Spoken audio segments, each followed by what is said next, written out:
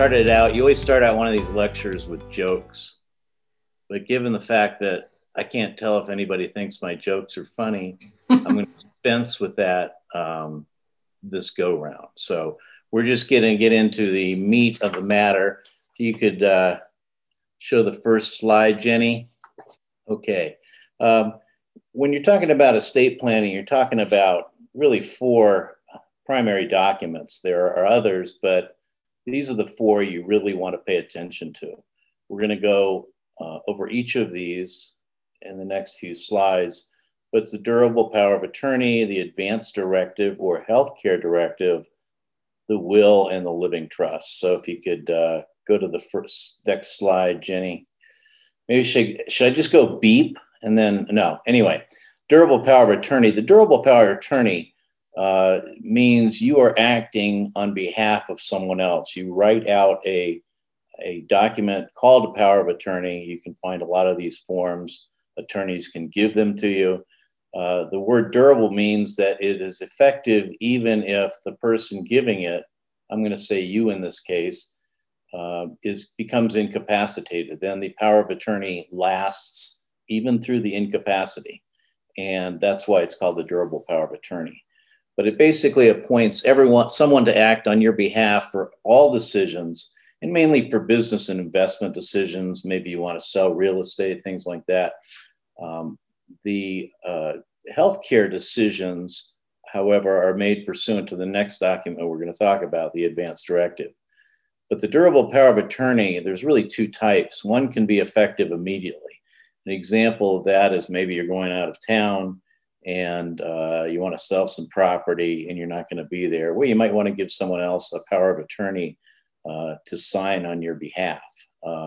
If you do that, make sure the power of attorney has the legal description of the property in the power of attorney. But that's just an effective power of attorney. Some people don't want to deal with the second type of power of attorney, which only becomes effective if you become incapacitated. So it's kind of sitting there, and it's called a springing document because it springs into being when you become incapacitated. Someone then has the capacity to act on your behalf. So you can decide which one you want. This one, the second one, when you become incapacitated, is when it becomes effective. That requires a determination of incapacity by some third party. Sometimes it's by the person who has been appointed, but people don't really look kindly on that because it gives that person a little bit too much power to use the power of attorney, perhaps for bad purposes. So basically, if there is an incapacity clause in the power of attorney, it is generally decided by a primary physician of the person that is doing the appointing. So you'd have it as incapacity as determined by a doctor somewhere. The power of attorney only lasts until you die. At that point, the other estate planning documents take over. But the durable power of attorney is probably one of the most important documents, even sometimes more important than some of the other estate planning documents, because they can get so much done while the person's still alive. You can also write anything you want in here, as long as it's legal, but you can give your attorney, that's who it's called, attorney in fact, broad power to act with your assets. So it's a really important document. Of course, the person has to be of sound mind to execute it. But if the person does execute that, it really saves a lot of money. You may avoid what's called a guardianship, which involves a court proceeding. A lot more expensive, a lot more complicated, a lot court filing documents. But this is a durable power of attorney. One document is all you need. I will give a warning that sometimes institutions that you deal with do not honor a power of attorney that is drawn up by someone else. And so they'll insist upon their own forms. But if you get one generated by an attorney that looks like the person knows what they're doing, it should be honored anywhere. So That's the first estate planning document I want to discuss. The second one.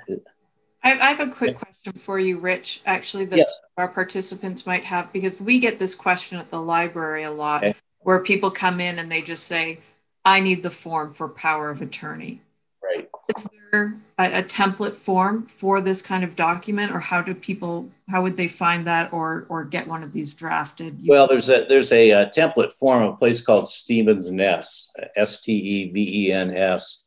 It's an outfit out of Portland. I think they closed their downtown store because of the rioting over there, but you can look them up on the internet, and they have power of attorney forms, and those are very, very good because they also comply with Oregon law if you're in Oregon.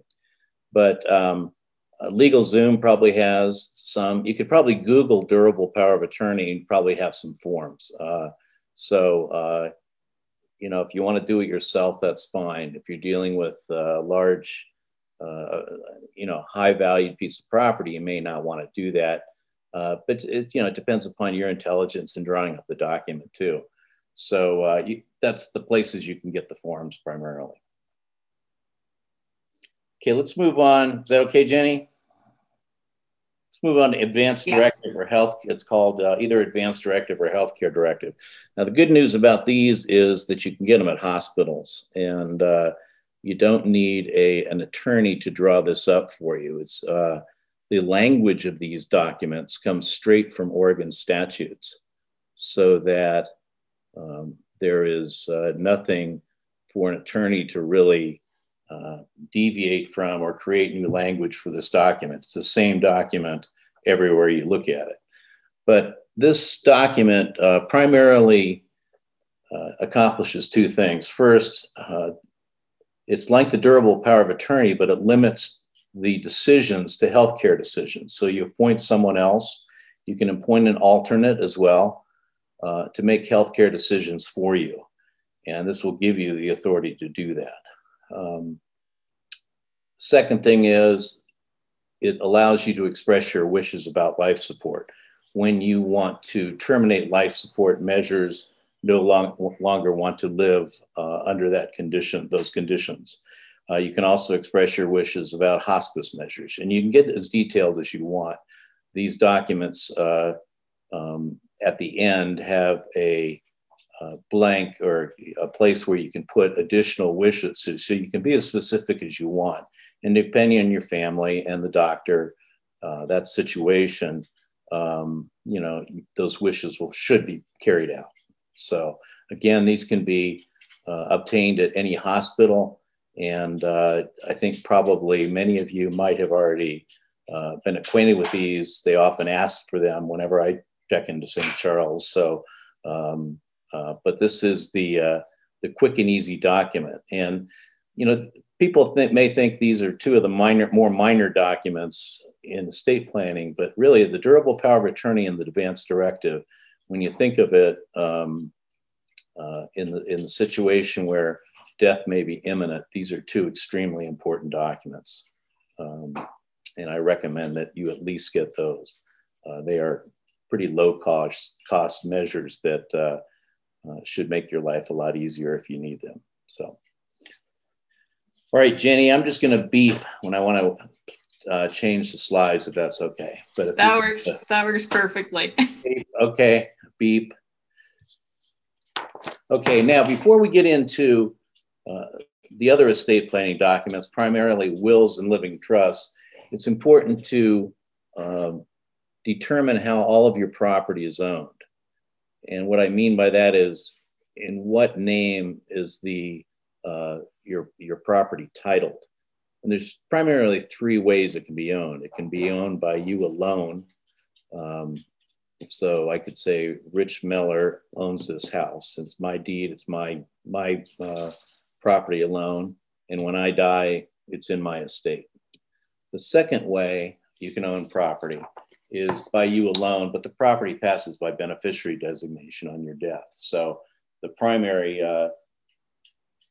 example of this are your retirement accounts, where you name your beneficiaries. And this is really a contract between you and the custodian account holder that you will transfer those funds on your death to the beneficiary you've designated. Life insurance proceeds is another example, and pension benefits, same thing. The third type is by property you hold jointly with someone else and which may be inherited by the surviving owner.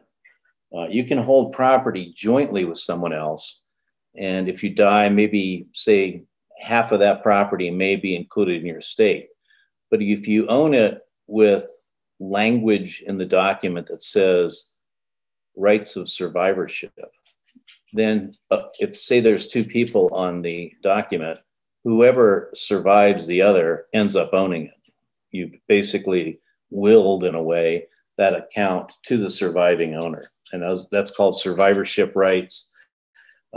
You can own property jointly with someone else and it not be survivorship rights. And that's presumed unless you have that word surviving or survivorship in there. So another note is if you own it as husband and wife, it's deemed to be inherited by the surviving owner. So you don't really need those words if it's owned by husband and wife. But that's important for the things we're about to discuss, that these are the three ways you own property. The first category, by you alone, is what you're worried about. If you're worried about it, that will need to be probated because you own this property at death, but you provided no reason by beneficiary designation or any maybe survivorship that someone else will inherit this. Therefore, it must be will need to be probated unless you've done this. So we're going to go first into the will. This is the third primary document I've told you about. Jenny, if you could switch. Okay. The will is, remember, the first two are the durable power of attorney, second is advance directive. The third is the will. The fourth, by the way, is a living trust, but we're going to be talking about the will. Again, this document is necessary if you own property and there's no other way you're going to dispose of it. So if you own property in your own name and there's no beneficiary designation, no survivorship, then it's going to pass according to this will. And that's why you need a will if you care who your property passes to. But the main purposes of will, or excuse me, the main components of the will are, number one, you appoint someone to take charge of your estate, and that's called a personal representative. Often it's a good friend of yours, often it's the spouse first, but someone who has reasonable intelligence level, you may want to appoint. You can appoint a bank, although that can become quite expensive and maybe not needed. Second purpose of the will is dispose of your property any way you want. This can be done as much, any way you imagine. You can dispose of your property. That's why it's important, which I'll mention in a minute. When you don't have a will, then the state decides who's going to get your property. But in the will, if you write out a will, you can dispose of the property the way you want. There's a lot of other provisions in the will, but those are the two main ones. Someone to take charge of your estate, someone to dispose of your estate. But you can have funeral instructions if you want to be buried a certain way, if you want to have your body floated out in a body of water and soaked in gasoline and a flaming arrow hitting it. I actually drew up a will provision like that once. I had to put, if legal, do this, but I really did. You can establish trusts, and there'd be a number of reasons for trust. This is within the will, you would establish the trust. You establish trust for minor children. You can establish trusts for special needs people. You can establish trusts for adult beneficiaries, education trusts. Again, you can write this any way you want. You can be specific or as broad as you want in these things. You can also suggest guardians if you have minor children, who you'd want to take children if you and your spouse or you and a couple meet an untimely death. So there's a lot of other things you can put in a will. And as I said, if you have property that you own alone, you want a will. Beep. Jenny, can you move to the next one? All right. If you don't have a will, we've talked about this before, but again, it has to do with how the property passes. You have a will, and if you own it on your own name, sorry to keep repeating this, if you own it on your own name, then it goes according to the will. However, if you own jointly owned property as survivorship, then it goes to the survivor. And this can happen in, it has uses in bank accounts, primarily used in real estate. A lot of real estate has, you know, John Brown and Jim Brown as joint tenants with right of survivorship. And whoever survives of Jim or John, they end up with the property, and they can dispose of it any way they want. It's their property. Second, alternatives to a will to avoid probate is beneficiary designations. We've talked about this before. Bank accounts have beneficiary designations. They're called pay on death accounts. There are stock accounts the same way.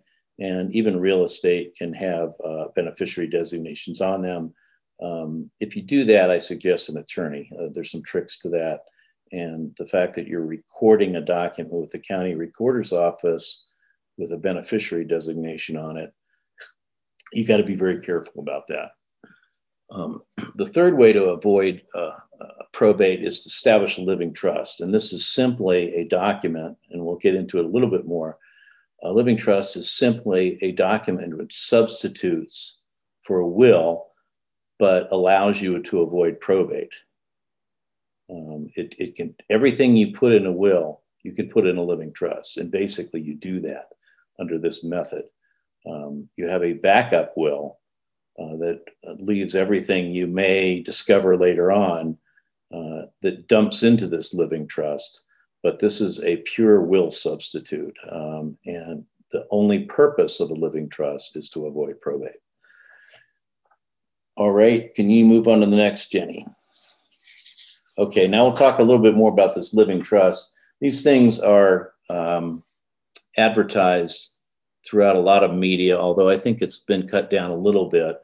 The reason living trusts came to be was the exorbitant trustees and attorneys' fees that were being paid in California on sizes on estates. And they would simply be a percentage of the estate, no matter how much work they put into it, say 5% of a $60 million estate. Well, people got tired of these. They didn't want to be subject to those fees anymore. And so they started establishing living trusts. And that way, if there was no probate, there were not these exorbitant fees. So that's a little bit different in Oregon. Oregon doesn't have legal fees or trustees' fees that have to be according to a set percentage. They are what's known as reasonably necessary fees in administering the estate, and or reasonable and necessary fees in administering a trusteeship. But the original idea for these came from California, where this exorbitant compensation was being paid. Can you imagine that to attorneys? Anyway, the living trust is a document. You have to set it up during lifetime. It's signed during lifetime by you and another person or a bank. It can be a bank if you want, but a trustee. And it can also be you during your lifetime. You can be the person that sets up the trust, and you can also be the trustee. And that's the way a living trust is often set up. As soon as you die, another trustee, a successor trustee, often the spouse or a family member, takes over. But in a trust arrangement, the assets, as opposed to just owning them outright when you die, you must, during your lifetime, transfer those assets into the trust. And at that point, you no longer own the assets, the trustee owns the assets, but it's within the trust. And so instead of the assets being owned by Joe Smith, it's owned by John Smith as trustee for Joe Smith, because John Smith is the trustee. So the trust can just go on. It really doesn't affect your lifestyle at all during your life. All of these assets are held in trust, but you can own things in your own name that that are allow you to operate on a day-to-day basis, but your main assets are in trust. And so when you die, theoretically, for this trust to operate, you don't own any property. And so it's not in your estate, and it doesn't pass according to your will. The property at your death is still owned by the trustee. It always has been owned by the trustee. And when you die, the trustee looks at the trust, and that's where I say it's like a will substitute. And then he or she is instructed to handle it pretty much like a will at that point. But again, because the trustee owns it and a person doesn't, it doesn't have to be probated. Now, important thing to remember is that no taxes are saved with a living trust, okay? I know that a lot of these ads, I don't think so as much anymore, but when I was practicing, there were a lot of ads saying, living trust, save taxes. It doesn't save you taxes. There's some income tax savings to it here and there. But as far as death taxes, estate and inheritance taxes, it saves you no money at all. So, beep. Okay, let's see. Can you switch that with the other one, the probate with the will? Okay, let's go to this one first, and that small estates would be next, if that's okay. So up until now, we've talked about things we're doing at life during lifetime. Now, death has occurred, sorry, but we decide what to do with if you have a will. So if you have property, again, that you own outright and it doesn't pass any other way, you have to file a will with the court. You file it with the court, it's admitted.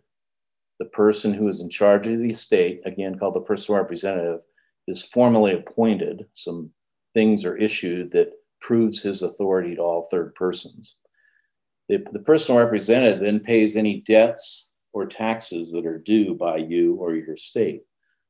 You'll have some maybe income taxes due. The personal representative will be required to file the income taxes return for your estate. You need to notify creditors of the, the personal representative needs to notify creditors of debts you may have, needs to give notice to the creditors that that are known in existence, and needs to publish the notice of the death in a paper in case anybody has any possible claims against the estate. Once that's all done, you dispose of property according to the will. However you've set it up under your will, the personal representative disposes of the property that way. Now, the reason probate's kind of a hassle is a lot of court documents involved, depending upon the size of the estate. But there's not, people don't like it because it's not private, but I don't think there's a whole lot of people snooping around the courthouses looking at this stuff. But it is a hassle. I mean, I think that it really adds to the expense of administering this estate. Sometimes it's good to have probate, but if you can get away with it in a small family situation, it's better not to have a probate. And not only that, but you can do the same thing in a living trust that you can in a probate. But you got to remember to put your assets into the trust while you're living. Now, you can still have a court proceeding. A court proceeding will still be required if you own property in your own name and you don't have a will, okay? So if I own property and it's just in my own name, the only way to get it anywhere is to have a court proceeding and then determine who it goes to. The difference between having a will and not a will is that the property you own is disposed of according to Oregon statutes. So it will say, for instance, if I die and I own a piece of property and I'm married, that property will definitely go to the spouse, okay? If I have, these are just a couple of examples. If I have a spouse and 2 kids by a prior marriage, half of the property goes to the spouse and half of the property is split between the children of the prior marriage. So it lays out all these contingencies if you don't have a will, and that's how your property will be disposed of. So, okay, Jenny, beep, small estates affidavit. Can we go to estates? Yeah, there we go. Now, here's another out to avoid probate. Say you have property that you own in your own name. As long as it's worth less than $75,000, if it's real property, excuse me, personal property, and that includes stocks, bonds, household goods, you have less than $75,000 in that type of property, and less than $200,000 in real property, which is land and improvements, then you don't have to do a probate. You can file an affidavit with the court, and within 4 months, unless you feel, 4 months for creditors' purposes, but if you don't have any creditors, you can get the property or transfer the property to the owner within 4 months after death. And so you don't have to go through a probate. Whoever is appointed under the small estates affidavit will have the power to go ahead and transfer that property, and you're done. That's all you have to do. And so if you have this smaller valued pieces of property, this is something you can look into. And also keep in mind that the only property we're talking about here is property that's owned by a person individually with no other way that it passes. So you could have, for instance, a $5 million retirement account, and as long as you have less than $75,000 in household goods and bonds and less than $200,000 in real property, you still don't have to probate that estate. You can go ahead and file one of these small estates affidavits. So again, it helps to have a lot of assets now that can pass by ways other than probate. And you've got to look into those things. You know, most often they're told you, but in planning your estate, you want to keep that in mind. Okay, let's move on, Jenny, to administration of non-probate assets. Right, okay. We've talked about this before. We know how probate assets and probate-like assets without a will are passed, but assets that pass by beneficiary designation, it's a pretty easy deal. You just notify the organization, administrator of your retirement funds, or maybe an insurance company of death, and they'll ask for the death certificate, and then you will ask them to go ahead and distribute the funds or re-register an account in the beneficiary's name. Pretty easy to do, a lot easier than probate. The assets passed by survivorship, this is most oftenly done in real estate. Really, a lot of some bank accounts do it, but most often in real estate. And all you have to do, say you have a deed with Joe Brown and Jim Brown, and Joe Brown dies, Jim Brown can take down Joe Brown's death certificate and record it with the county recorder's office. And that's all he'd have to do, and that the property becomes his. And for title purposes, he doesn't have to do anything more. There's no more deeds he has to file. He just has to file the death certificate of the predeceasing owner. So those are, if you can get non-probate assets, you can you can avoid this hassle. So it's a pretty good. I think you want to inventory your assets and again determine how you own these assets. Absolutely. Yeah. We did have a question come in around this. Does Oregon require a personal representative to advertise the estate so that creditors get notice? If so, what is done if you are going to file a small estate affidavit? Yeah, a small estate affidavit, it still requires both a probate and a small estate affidavit require you to, number one, notify known creditors. Okay, if you know the person who died has creditors, then you got to notify him that, hey, they died and we've got an estate here. That occurs in a small estates affidavit too.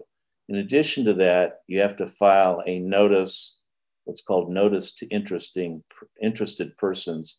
It's basically a notice to creditors that, again, if anybody that has any claims against this estate, you better let let the personal representative know within 4 months. So those are the two primary notification procedures. I hope that answers the question. Okay, let's move on to taxes. This is everyone's favorite subject. By the way, this thing is really, this is subject to change. There's a lot of things going on in Congress right now. I always had a Full Employment Relief Act passed about every 3 years. I did a lot of tax work, but pay attention to the tax laws in the next year or so, because I think they're going to change drastically if they're passed. We'll see. But we want to talk about taxes in the event of death here. But there's two taxes you have to, I would say, worry about. But there are two taxes that exist. First, the federal estate tax, which is taxed on your net worth. However, because of recent legislative changes, the first $11.7 million of your estate is exempt from federal estate tax. So, you can be a husband and wife with what, $23,400,000. You won't be subject to federal estate tax. Above that, the tax is 40%. So this doesn't apply to many people. I think that exemption, they're toying with bringing that down a little bit. But again, this applies to only a relatively small minority of the American population. The Oregon inheritance tax, if you live in Oregon, that's the one you got to worry about, because it's taxed in your net worth, but there's only $1 million exemption per person. And that's not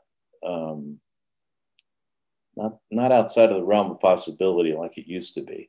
And especially if you and your spouse have more than $1 million, you may want to see an attorney to know how to deal with that, because sometimes you want this $1 million exemption to be used by each spouse. And there's a way you can be kind of tricked into not having each spouse use it. And so I heartily recommend that if you have more than $1 million in property, that you see an attorney to avoid this problem. But that tax rate is, I believe, from 11 to 16%. And a lot of times, because you could have a $20 million federal estate tax, husband and wife, you won't have any tax on it at all. But on that kind of estate, you're liable to have a $1.6 million Oregon inheritance tax.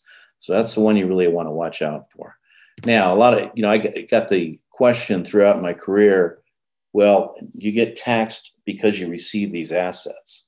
And the answer is yes, or generally no, but maybe. Okay. So if I get a house from my brother, I'm not going to be taxed on it from an income tax standpoint. There's no income tax on receiving that house.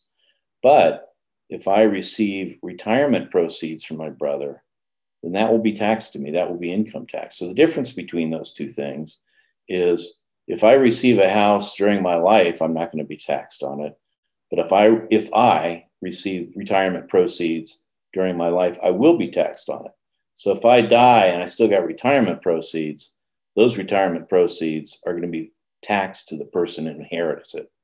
The other example is pension plans, but the IRS wants to make sure that, on these retirement proceeds, you got a deduction theoretically when you contributed to the retirement account, and they want that to be taxed coming back out when you withdraw it. When it doesn't matter whether it's you or it's your beneficiary, those proceeds will be taxed. But other than that, you can inherit a lot of things, but no income tax will be due.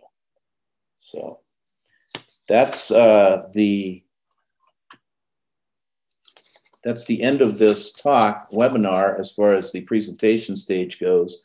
Jenny, I'd be willing to take any questions or clarify things or explain anything better. Yeah, so, absolutely. We did get one other question just came in about inheriting. So if you inherit funds in an IRA, is it taxed as of the date of inheritance or when the beneficiary retires? it's taxed. It's based upon the. This is pretty tough, but the custodian of the account will usually give you the options. You can take. We're not talking about the estate tax. We're talking about the income tax, but generally, you're allowed to. You need to establish a separate account for that. And it's called an inherited IRA account. And you have to take that income out over the life expectancy, over your life expectancy. Okay, so the beneficiary's life expectancy. Now, they've just changed that with the last tax act, I believe, when I believe minors have to take it out within, they have to take it out within 10 years now. But it's not taxed immediately. It's deferred either over the life expectancy or 10 years. You'd have to check on that. But the answer is it's not taxed immediately. I know that. Excellent. Any other questions? Yeah, I got another couple here. So what if a person dies without any assets? Do you have to put in notice to creditors when there's no money to pay them? No. I received the Lawyers in the Library program that I do. This guy's brother had received a claim for about $5,000 from a credit card company, and he wanted to know if he had any liabilities for his brother's debts. And I said, no, you don't have any liability for your brother's debts. It's totally your brother's debts, and that's all there is. And so, they will do that. Credit card companies will do that. They will go after relatives, not go after them, but certainly make inquiries. And, but if you don't have any money to pay, there's no need to do anything. Really isn't. So. And then I've got a third question here.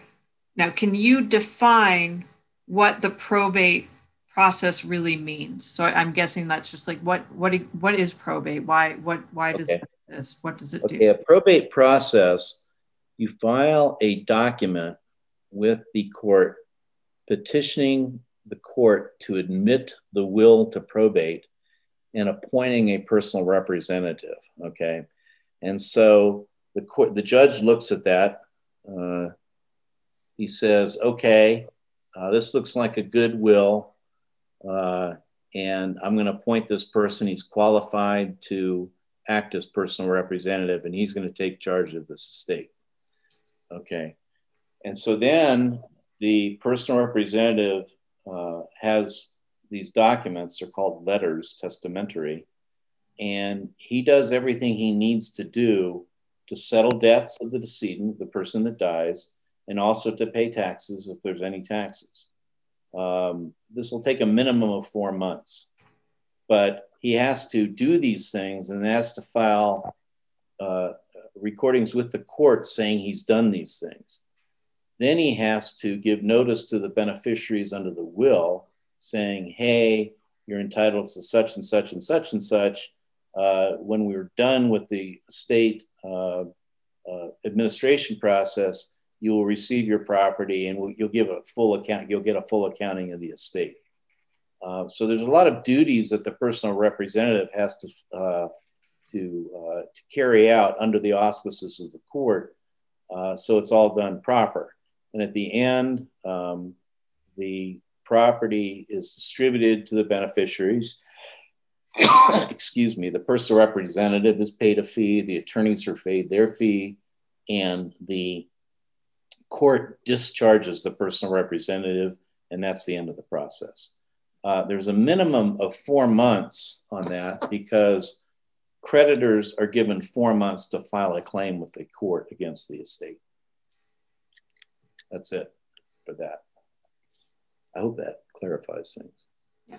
And for any, again, in this webinar setup, since, we can't really have a dialogue with people, if you have follow-up questions, just feel free to put them in the chat or the Q&A. I do have another couple of questions that have come in.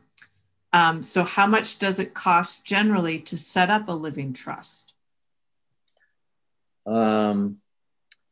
The living trust will cost no more than a will. Say you have a husband and a wife, husband and, you know, whatever, a couple, and 2 children. Generally, to set up a living trust, I would think that would cost around $1,200 altogether. What you have is you drop, you know, when I say that, it's kind of a package deal. What I used to charge was that includes the durable power of attorney and advance directive, the living trust, and then you need wills. They're called pour over wills. And what those are for is if you don't know that you own some property and it's later found out that you own it, then the will says it needs to go in your trust. So you draw those things up. So I would guess about $1,250 for all of those things. But where the cost may may get higher is when you have to transfer a lot of assets. So if you have 50 pieces of property, you got to pay for 50 deeds, things like that. So really a lot of the cost, they're generally more expensive than a will because you're making these transfers. And so that the cost is generally determined by the number of transfers you have to make into the trust. Excellent. And then, does the surviving spouse owe Oregon inheritance tax? Does the surviving, okay.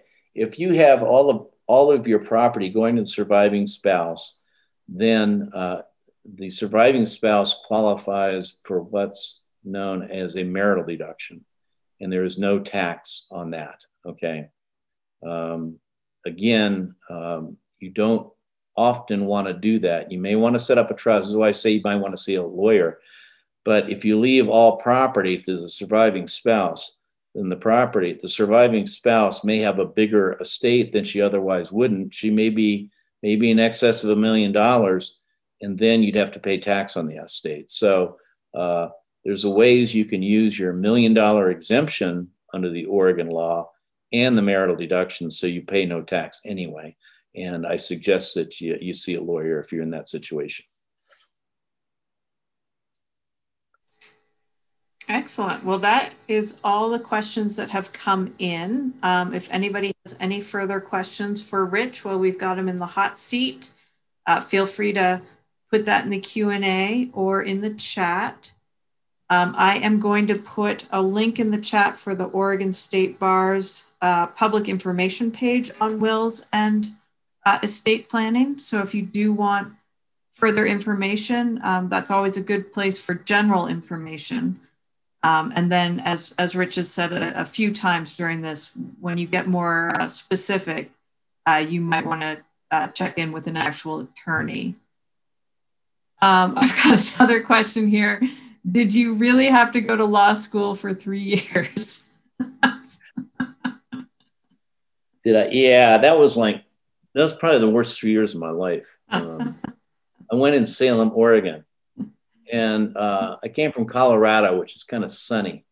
Yeah. And in 1973, it was the worst winter for rain in Portland in 30 years. So, or in Salem for 30 years. So, yeah, I really did have to go for 3 years, but you know, life is tough. Well, maybe it was easier to stay inside and study when it was just raining all the time. It was. And then a follow-up to that. Did you know anyone who enjoyed law school and why? I can answer that honestly.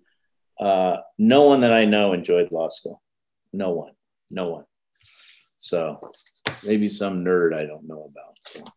Oh, that's fantastic. Well, thank you so much for your time, Rich. We've really appreciated all Thank you for the panelists. Thank you for the people that showed up. Yeah, and thank you to the participants. We did record this session, so it should be on the library's YouTube page in the next couple of days or within the week. And if you have further questions, feel free to contact me at the Downtown Bend Library. We do have a lot of resources on wills and estate plannings in our law library collection. So look for it there. All right. Thank you, Rich. All right. Bye-bye. Thanks, everybody. Good night.